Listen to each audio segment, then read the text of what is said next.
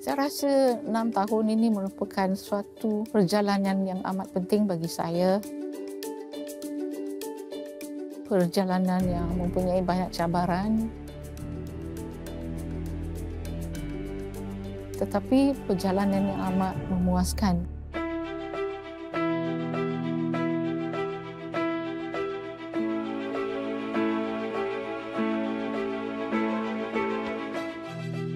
Puan Halimah Yacob ialah seorang pelopor dalam pelbagai bidang.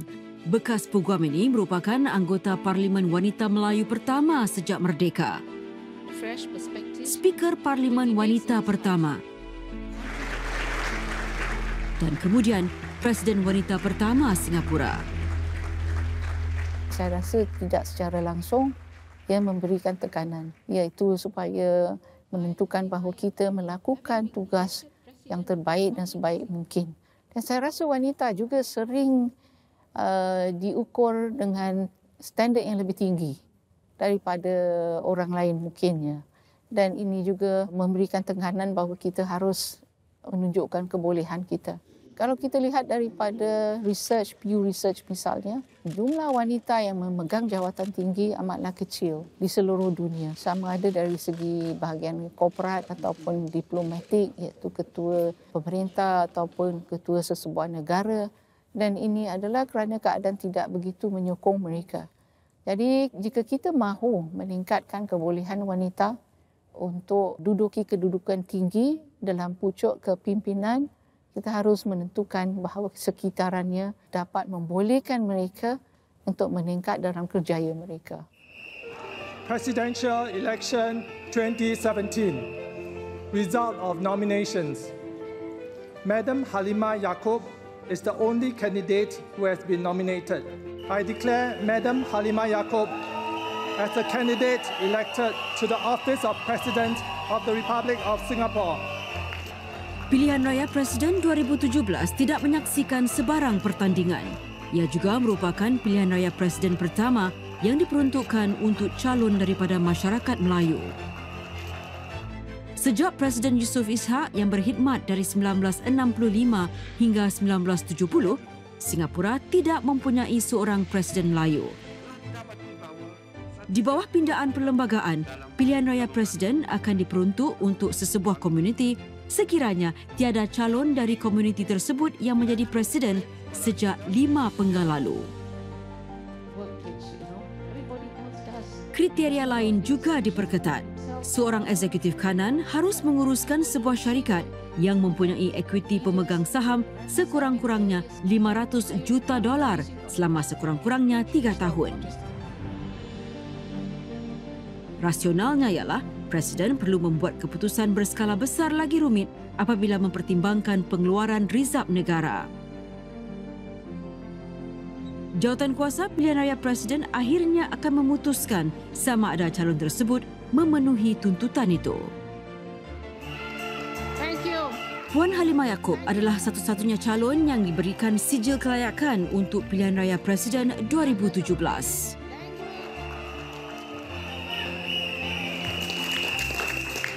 I believe that this is a proud moment for Singapore. This is a proud moment for multiculturalism, multiracialism in our society. I am a president for everyone. Regardless of race, language, religion or creed, I represent everyone. My duty remains only to Singapore and Singaporeans. Rusuk senjata. Di upacara angkat sumpah jawatan, Presiden kelapan ini menetapkan keutamaannya untuk negara. The presidency is the highest office in our land and is a key institution in our democracy. It unifies our nation by embodying our shared values as a people, multiracialism, meritocracy, and stewardship. These values are even more important today, guiding us as we find our way forward in a troubled and uncertain world. Presiden Halimah telah meningkatkan kesedaran tentang isu-isu yang dekat di hatinya. Kebajikan pekerja, menyediakan peluang untuk golongan kurang bernasib baik dan perpaduan rakyat.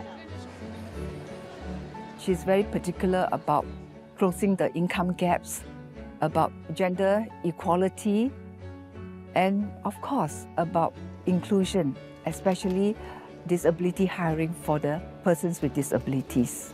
I know one thing, President Halimah has a compassion and empathy for persons with mental illness, and she really feels that they are marginalized and need to be spoken up and advocated for. And so my experience with her really is that loving heart that she has for this group. I think she'll really be known for championing for vulnerable communities. I think that's really where her heart is. Social equality, social integration, and helping people with disabilities. And we see that also in many of the events that she attended. Sudah pun terdapat banyak perubahan, namun saya rasa tidak mencukupi dari segi apa khidmat yang kita adakan. Masih perlu dipertingkatkan dan suara mereka harus didengar. Itu penting. Puan Halimah berharap sebagai Presiden wanita pertama Singapura, beliau telah merintis jalan bagi masyarakat mengubah minda dan lebih menyokong kaum hawa dalam jawatan-jawatan kepimpinan. Harus ada usaha yang berkesan bersepadu, iaitu mengadakan sistem struktur yang membolehkan wanita untuk meningkat dalam kerjaya mereka, dalam politik mereka, supaya mereka dapat mendukung ataupun menduduki pucuk kepimpinan yang tinggi. Dan ini tidak akan berlaku secara tanpa usaha. Dan kedua, saya rasa juga perlu kita ada penukaran minda di kalangan masyarakat. Pada Mei 2023, 4 bulan sebelum penggal 6 tahunnya berakhir, Presiden Halimah membuat keputusan yang berat. After very careful consideration, I have decided not to stand for re-election. Presiden Halimah menjelaskan mengapa beliau tidak akan bertanding untuk penggal kedua. Well, my primary consideration is that I want to retire. I'm retiring. Somehow, people find that very difficult to absorb, to accept. I am retiring because, you know, one of the things you must know about being a holder of a public office, it is entirely all-consuming. You do not have any privacy at all. You're always out in the public arena. You're always subject to intense scrutiny, and you do lose out many years with the family. And so one of the things that we always say, you know, well, we are going to try to catch up with the family. But then you realize that the family have all grown up, the children have all grown up. They've got their own lives. And it's not so easy to say, I want to retire and I want to catch up. I'm sure many people who retired discovered that. But at least I have grandchildren. So that's one way where I can then refresh, reignite, strengthen the bonding with the family. So that's what I intend to do. And also to pursue perhaps other interests which I have not been able to do because of a very busy career right up to now. Puan Halimah telah mengukir nama selama 6 tahun memegang jawatan. Namun, ia diukir melalui ujian getir, tepatnya pada 2020.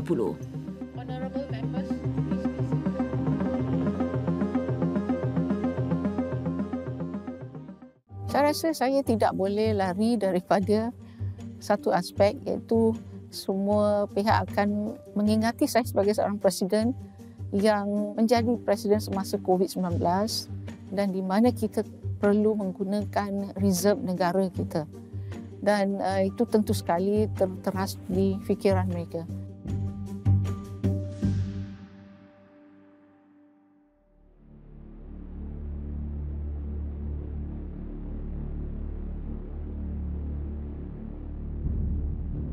Pada Januari 2020, penemuan virus jangkitan pernafasan baharu menarik perhatian ramai. Pelbagai langkah ketat dilaksanakan untuk mengekang penularannya. Timbalan Perdana Menteri merangkap Menteri Keuangan Heng Swee Keat membentangkan belanjawan di Parlimen pada 18 Februari 2020. Our immediate concern is to protect you and your families. We will put in every effort to slow down the spread of the virus. Terdapat juga langkah-langkah untuk membantu para pekerja dan peniaga. With these uncertainties, I know Singaporeans are understandably very concerned about the impact on our businesses and jobs. I will introduce 2 special packages with a total budget of $5.6 billion. Hanya 5 minggu kemudian, Encik Heng kembali ke Parlimen untuk membentangkan belanjawan pakej daya tahan dengan langkah sokongan bernilai $48 bilion. Kali ini dengan peringatan Singapura perlu menggunakan rizab masa lalu. This is a landmark package and a necessary response to a unique situation. The government has sought and obtained the President's in-principle support to draw up to $17 billion from our past reserves to fund parts of the resilience budget. Ini merupakan pengeluaran wang rizab masa lalu yang terbesar ketika itu. Kali terakhir ia dikeluarkan adalah pada 2009 ketika krisis keuangan melanda. Waktu itu, Presiden SR Nathan meluluskan pengeluaran sebanyak $4.9 bilion. Di balik tabir, kesibukan bermula. Kedua-dua pihak, Perdana Menteri dan Kabinet serta Presiden perlu bersetuju sebelum rizab masa lalu boleh digunakan. Presiden menyimak saranan itu dengan Majlis Penasihat Presiden CPA. Presiden dikehendaki berunding dengan majlis ini sebelum melaksanakan kuasa budi bicaranya yang berkaitan dengan isu-isu fiskal. Presiden dan CPA diberi taklimat oleh pelbagai agensi. With regards to the past reserves, I'm very clear in my mind. I'm only authorized to release past reserves for exceptional, very exceptional circumstances. So we established the reason that is it truly exceptional? If the answer is yes, then we go to the next question, and that is how much of the past reserves should we allow the government to draw down? Now that is a very intense process. The first part is very intense because we have the government, Minister for Finance, Minister for MTI, Minister for Health, and all their officers coming to brief us, for us then to ask the questions, the relevant questions. If you say the health situation is critical, what do you mean by that? Hospitals, if you say it's going to be overwhelmed, if you don't have additional facilities, what do you mean by that? So once we've established that, then we go to the second part, and that is the question of how much to draw down. That is for the government then to justify. To say we need this amount, these billions of dollars for these purposes and this program, and the programs are then all itemized. We have our role to protect the reserves and to make sure that the government's request is reasonable. Tan Ching Yi dari Kementerian Keuangan berdepan dengan soalan-soalan sukar yang dikemukakan Presiden dan Majlis Penasihat Presiden. Obviously, the first question of the day was, is this a valid use of past reserves? So, yes or no. Next would be, why this amount? And if we were to use this amount, what is it in aid of? And all the measures that you say you're going to put in place, are they going to be effective to meet the objectives you said you were going to fulfill, whether it was to reduce unemployment or to ensure that new entrants to the labour market would not be scarred for life by entering a labour market that was not hiring, and they would move from school into unemployment immediately. The question that nobody could give a definitive answer to was really how long the crisis was going to last and in what form it would take next. And I think the President and the CPA understood this well. So the first time is always most difficult in an issue that's so uncertain, so complex, and so hard to predict. For me, every meeting, I'm impressed by the sort of questions that she comes up with. She can ask a whole range of questions, from technical questions to geopolitical questions, and they're all relevant. And it shows a mastery of the subjects that we are briefed on. And she's very forthright. I mean, you know what she's after, you know what she wants. And I think after a while, our ministries, both civil servants and politicians, know that they have to come prepared when they want to brief the President and the CP. Jangkitan COVID-19 terus melonjak, melepasi 1,000 orang. Pada 3 April 2020, Singapura mengambil langkah drastik mengekang penularan virus. We will therefore impose significantly stricter measures. This is like a circuit breaker. It will help to reduce the risk of a big outbreak occurring. To further support our people and businesses during this is a January. Sehari kemudian, pada 6 April 2020, Menteri Keuangan mengumumkan belanjawan kesepakatan. $5.1 bilion diperuntukkan bagi menyelamatkan ekonomi Singapura sepanjang pemutus rantaian jangkitan selama sebulan. Langkah ini sekali lagi memerlukan keizinan Presiden secara prinsip untuk mengeluarkan tambahan $4 bilion daripada rizab masa lalu. Menjelang pertengahan April, lebih 5,000 kes jangkitan dilaporkan di Singapura dan 11 orang meninggal dunia. Belanjawan keempat dalam 4 bulan dibentangkan pada Mei 2020. Sebulan kemudian, Presiden Halimah meluluskan pembiayaan pakej bantuan COVID-19 yang memerlukan lagi $31 bilion dikeluarkan daripada rizab Singapura. I must say the discussions are so robust, so many meetings. You remember there were 5 drawdowns from the past reserves. There were 11 budgets throughout my whole, 6 years of service. So you can imagine there's only 6 years, right? But there'll be 11 budgets. And those meetings actually don't last just half an hour. They lasted a few hours because we need to ask questions. We need to be satisfied. We wanted more information. We get those information. And even during COVID, you have to bear in mind that these were all done during the COVID period.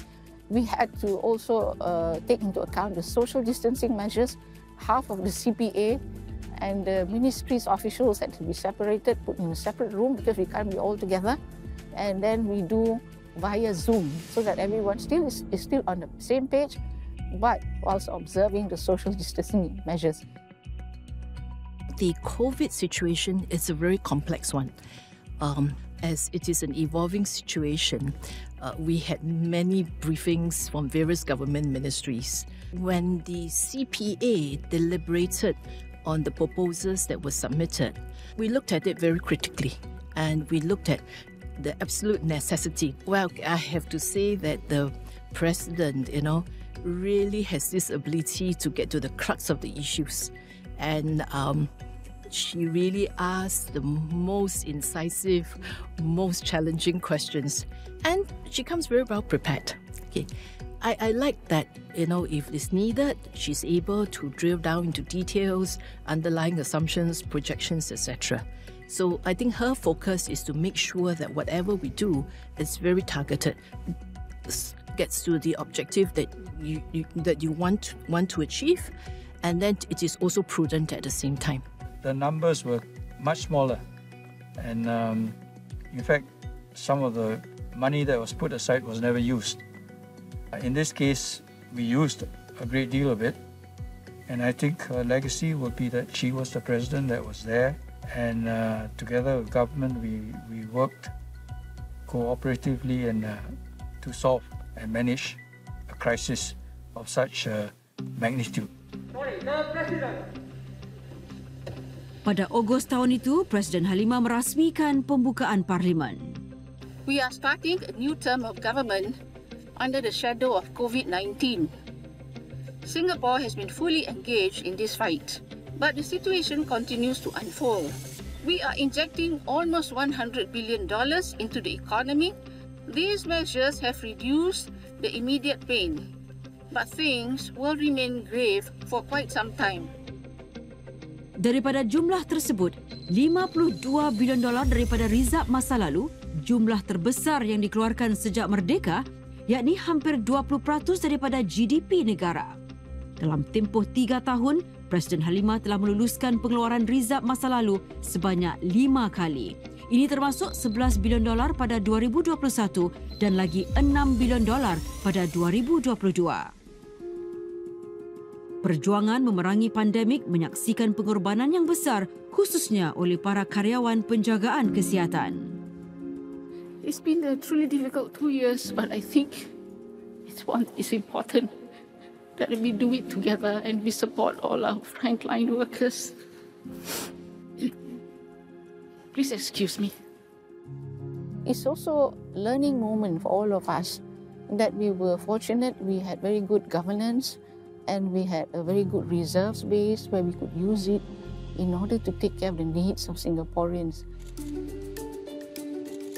Sebagai wakil Singapura di persada dunia, Presiden Halimah mencatat beberapa kemajuan dalam bidang diplomatik.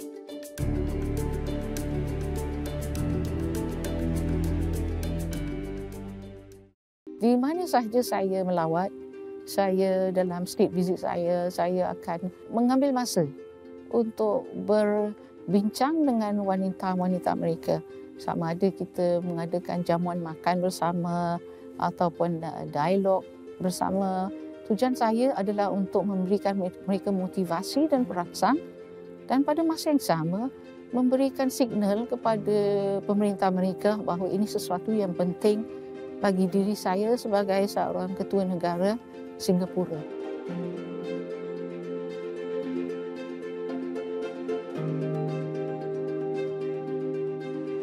Lawatan sulung keluar negara Puan Halimah sebagai Presiden ialah pada Oktober 2017, sekitar sebulan setelah mengangkat sumpah jawatan. The first visit to a foreign country I went was to attend the funeral of the late King Bhumibol. That was in 2017.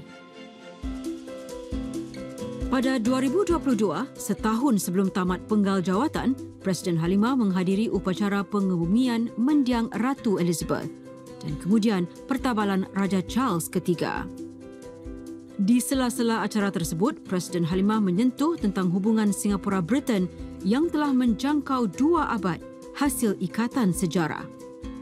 Beliau berkata, kedua-dua negara mahu mencari huraian untuk menangani cabaran bersama seperti perubahan iklim dan terus mengembangkan peluang ekonomi.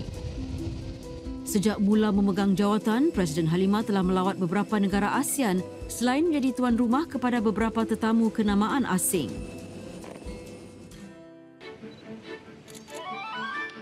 Pada September 2019, Presiden Halimah melawat Filipina bagi memperingati 50 tahun hubungan diplomatik kedua-dua negara.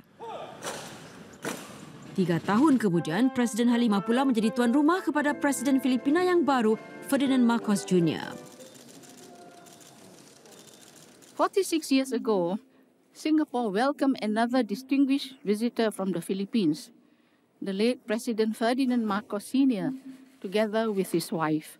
It is our great pleasure to be able to host another President Marcos here this afternoon. Antara mereka yang selalu mendampingi Presiden Halimah di luar negara ialah Mejar Bersara Rizwan Abu Bakar, Adikong Kehormat HADC. Kami selalu diberikan tabir yang kami akan berada belakang Presiden lah. Kami cuba uruskan jika Presiden perlukan apa-apa bantuan atau perlukan apa pertanyaan, selalu kami di belakang dan cuba uruskan secepat mungkin lah. Hanya tugasan yang dibentangkan selalunya kami akan difahamkan dulu lah apa yang mereka perlukan. Adikong memastikan protokol kepresidenan dipatuhi pada setiap masa. Namun demikian, tugasan Encik Rizwan menjadi kurang berat dengan perwatakan Puan Halimah yang tidak banyak ragam. Presiden Halimah dia agak berseluruh kesederhanaan. Dia tak pernah nampakkan hierarki atau dia tak pernah menampakkan yang aku ni orang besar, kau hormati aku. Bila cara berbual dengan kami sebagai DC secara santai. Good morning. Nice to meet you. Pada Oktober 2019, Presiden Halimah bertemu Presiden Indonesia Joko Widodo di Universiti Sains Kemasyarakatan Singapura. Presiden Halimah hadir sebagai penaung universiti itu. Presiden Widodo pula berada di sana untuk menghadiri upacara convocation anak bongsunya. Mereka mengambil peluang mengesahkan hubungan erat yang telah lama terjalin antara kedua-dua negara. Setahun kemudian, pada Februari 2020, mereka bertemu lagi, kali ini di Indonesia. Lawatan Presiden Halimah ke Indonesia ini adalah yang pertama oleh Ketua Negara Singapura dalam tempoh 8 tahun. Pada tahun lalu, apabila pandemik mula reda, Presiden Halimah menjadi tuan rumah kepada Yang di-Pertuan Agong Malaysia, Sultan Abdullah Sultan Ahmad Shah. Namun, isu lain menjadi tumpuan seperti perang di Ukraine.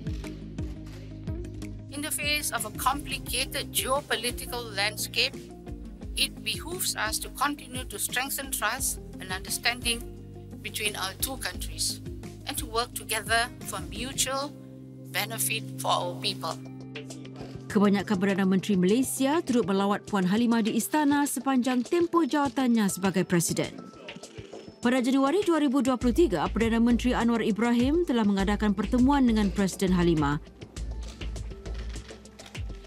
Selepas pertemuan itu, PM Anwar dan PM Lee Hsien Loong menyaksikan pemeteraian 3 perjanjian. Ia bertujuan mengukuhkan kerjasama dua hala dan membantu kedua-dua negara memanfaatkan peluang dalam ekonomi digital dan ekonomi hijau. Lawatan negara pertama Presiden Halimah ke Malaysia menyusul tidak lama kemudian pada Mac 2023. I went on a state visit to Malaysia, and for the first time, we had a tree planting ceremony. We had even an orchid named after me. They've never done it before. So those are things that are quite, they're very touching, because they make the extra effort to try and look at the head of state coming and try to make it comfortable for the head of state. Presiden Halimah juga melawat China sebanyak 2 kali. President Xi Jinping invited me on 2 occasions. One was on the Asian Civilizations Dialogue. He invited me to be speaker, and with regards to that, I also had organized 2 conferences. I initiated 2 conferences, International Conference on Cohesive Societies in 2019 and another one in 2022, for the basic reason of ensuring that we continue to talk about social cohesion, not just at the domestic level, but internationally. So that's very aligned to what we were doing also. The second one was, of course, the Beijing Olympics.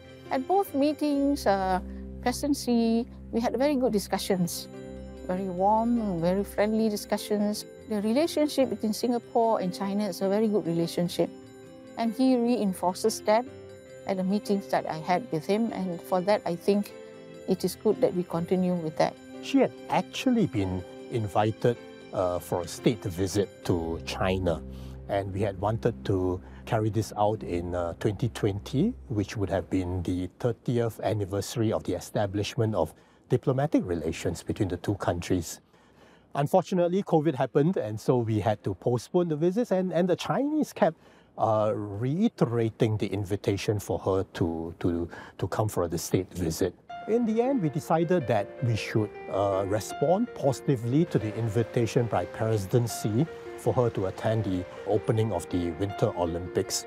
She was a small number of very carefully selected state leaders to be invited for the opening ceremony.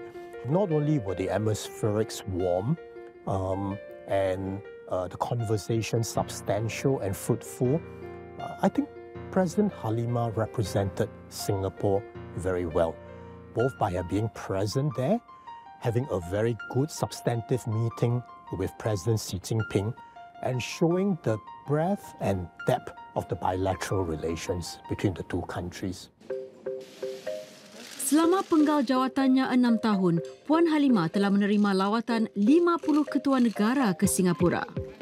Well, I think in such a world where everything is so unsettled, the important message is to really transmit that we are a consistent partner with the countries that I meet, reliable, so that it's important to generate trust and goodwill, because relationship with other countries is not built on one day, 1 year, but it's consistently for many years.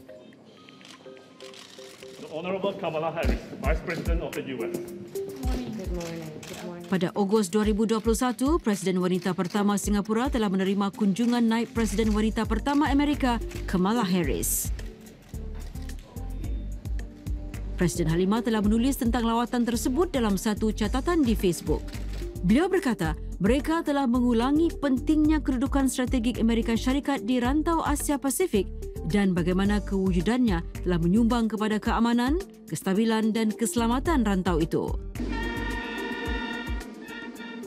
Presiden Halimah juga telah mencatat beberapa sejarah dalam peranan diplomatik. Beliau membuat lawatan negara pertama Singapura ke Arab Saudi pada November 2019. I hope that the fact that they agreed to host me is a big acknowledgement that Saudi Arabia is also looking at ways of how they want to encourage greater women's participation, encouraging women to participate more in the economy, in society and so on. She was warmly received by His Majesty King Salman bin Abdul Aziz Al Saud, who conferred the Abdul Aziz Medal on President Halimah. This is the highest civilian honour that Saudi Arabia can give to any foreign leader. The visit of President to Saudi Arabia attracted considerable attention among the Saudis and other Arabs in the Gulf states. They were impressed to see Singapore leader who is not just a woman, but also a Muslim and coming from a secular state like Singapore. I think you must look at the whole Middle East, not just Saudi Arabia. If you look at the whole Middle East, the UAE, you look at Qatar, the whole Middle East is transforming itself. Saudi Arabia is also transforming itself. And they want to diversify their economies. They want to look at how to have stronger bilateral relations with other countries. And for Singapore's part, that was a good thing that we did because I was the first head of state to visit Saudi Arabia. I was also the first head of state to visit Uzbekistan, to visit Kazakhstan, and also to visit Germany and Netherlands.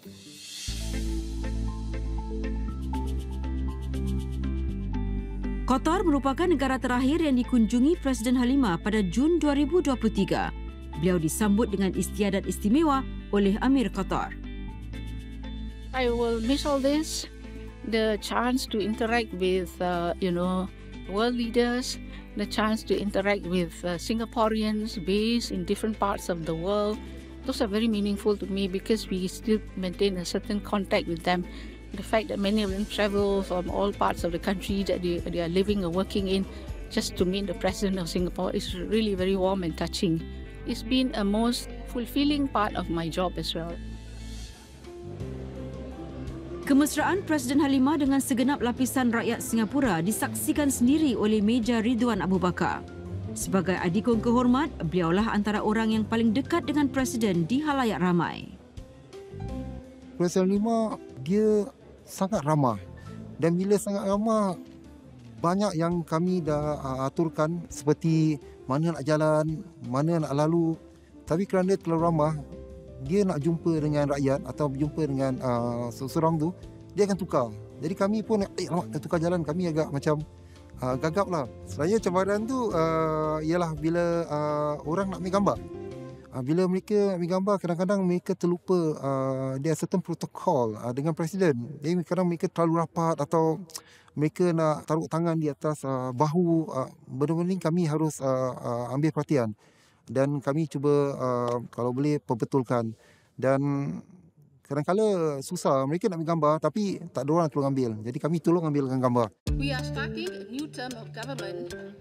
Di tanah air, Presiden melaksanakan pelbagai peranan istiadat, termasuk pembukaan Parlimen dan perbarisan Hari Kebangsaan. Presiden Halimah Yacob arriving for her very first NDP as head of state.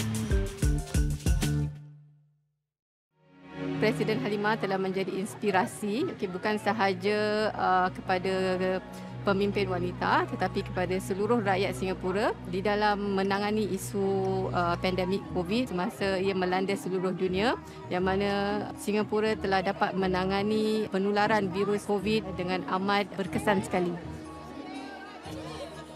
Perkara yang membuat saya paling terkesan tentang Presiden Halimah Yacob adalah keisanan beliau dan juga cara beliau menghampiri masyarakat, mendekati masyarakat dengan sepenuh hati.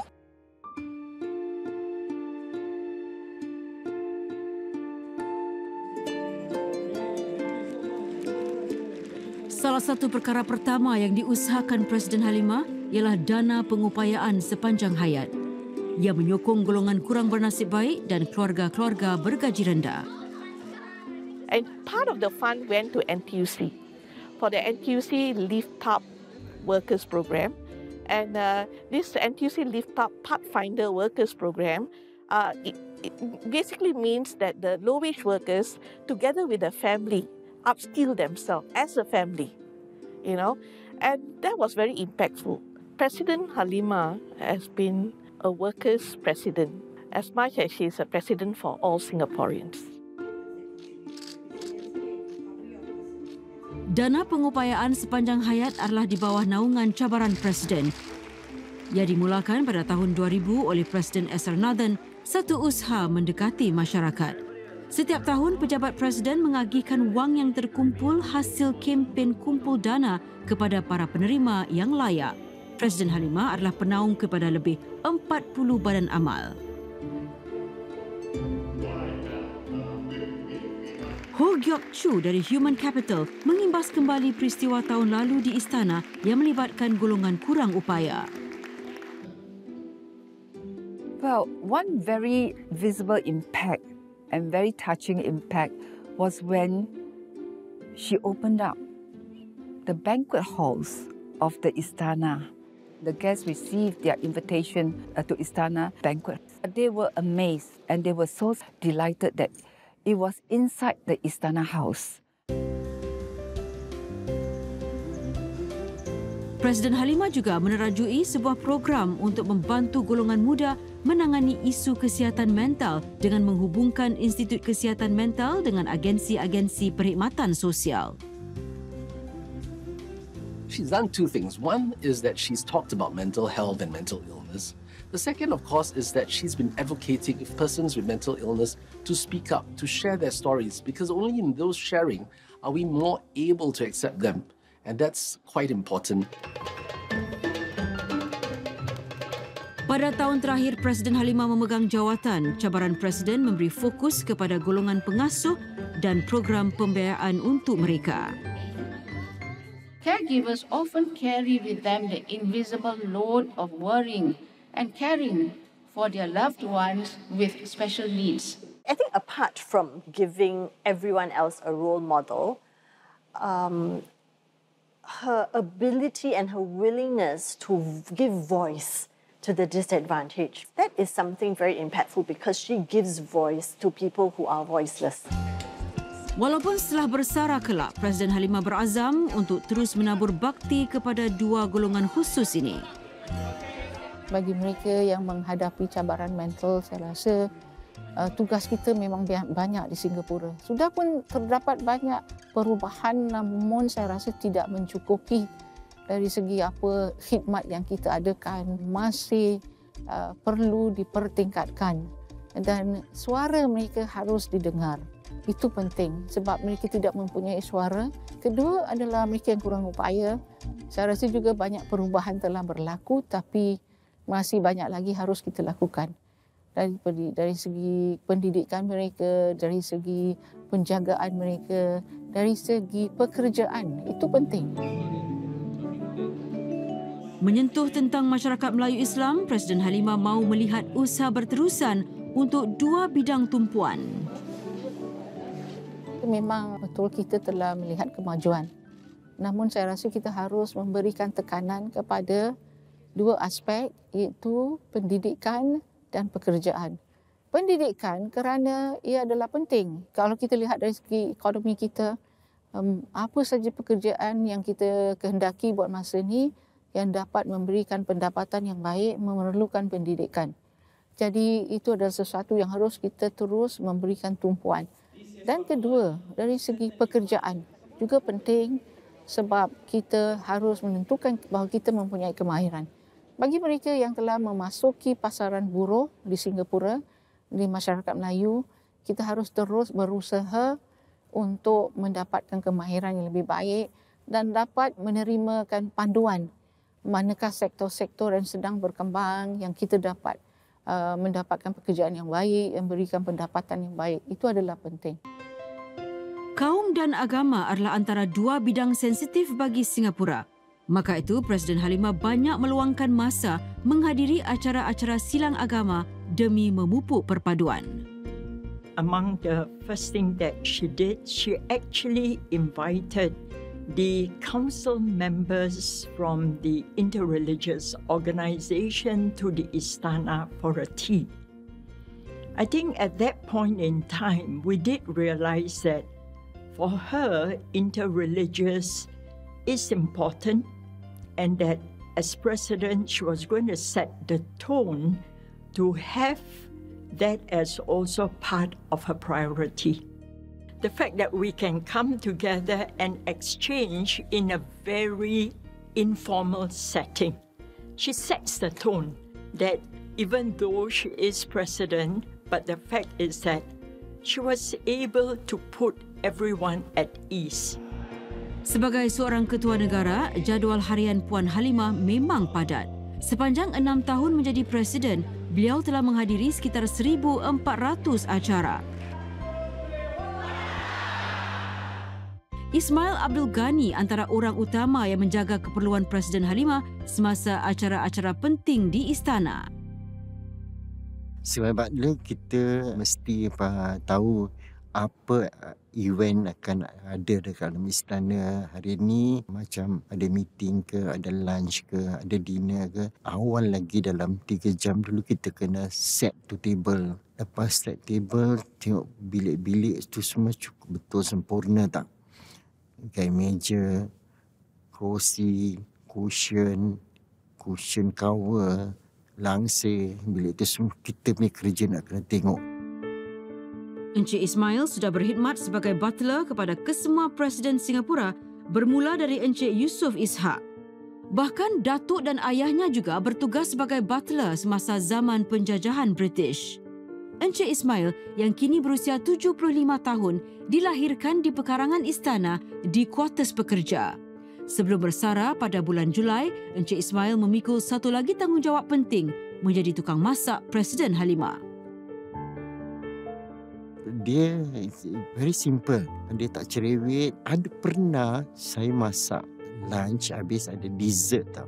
Dessert saya buat macam bubur pengat pisang tau. Jadi saya makan rasa dah manis sangat tau. Jadi bila habis tu lunch, saya dapat jumpa Madam Presiden. Saya tanya, "Ma'am, macam mana tu dessert? Okey tak?" Okey. Ma'am bilang okey. Tapi manis sangat kan? Ya, manis. Lain kali boleh kurangkan gula, dia bilang.